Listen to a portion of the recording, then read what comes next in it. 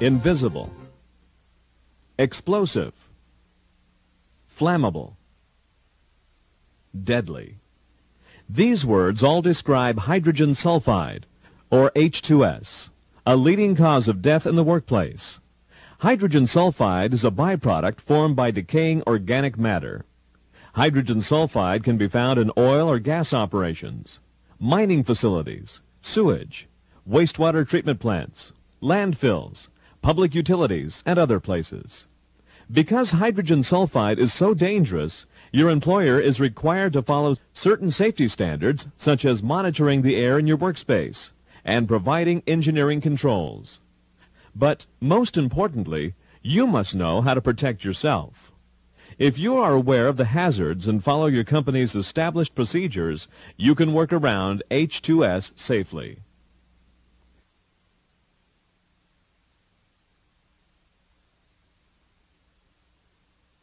What exactly is hydrogen sulfide?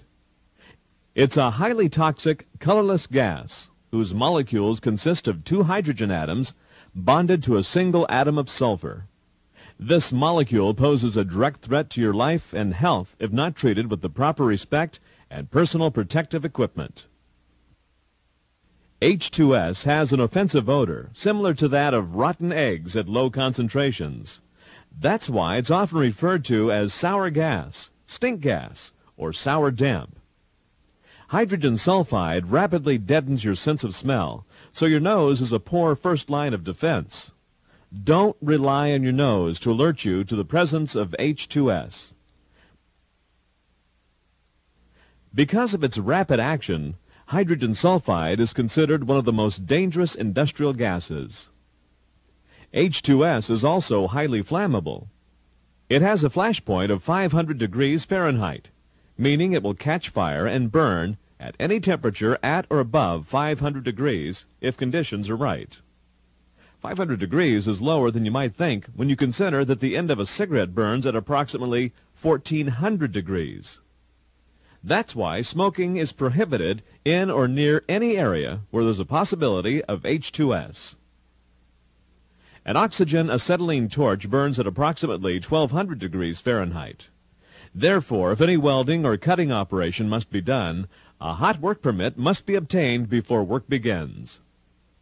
H2S is water-soluble. The gas may be present in water and will stay mixed with the water until the water is agitated, then it's released into the air. H2S is also highly corrosive to certain metals and can cause a buildup of iron sulfide scale inside the pipe. When the moisture is removed from this compound, it can spontaneously combust and burn on its own. Prolonged contact with H2S may corrode and weaken metal pipes, resulting in a major H2S leak and/or exposure incidents.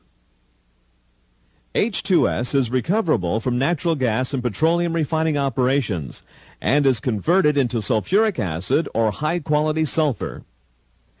It is also disposed of by burning in flares. When burned, it produces another poisonous gas, sulfur dioxide, or SO2. SO2 is toxic, irritating to the eyes, and can also cause serious injury or death. There are many different hazards associated with this poisonous gas. The main hazard is inhalation. Absorption of the material through the skin is not considered a significant hazard. Low levels of exposure may cause the following symptoms individually or in combinations, increasing with longer exposure: fatigue, eye irritation, headache, dizziness, excitement, coughing, drowsiness, nausea, pain in the nose, throat, and chest. Higher levels of exposure can intensify symptoms, and if the concentration is high enough, death can result. When a person breathes in H2S, it goes directly through the lungs and into the bloodstream. To protect itself, the body oxidizes or breaks down the H2S as rapidly as possible into a harmless compound. If the individual breathes in so much H2S that the body can't oxidize it all, the H2S builds up in the blood and the individual is poisoned. The nerve centers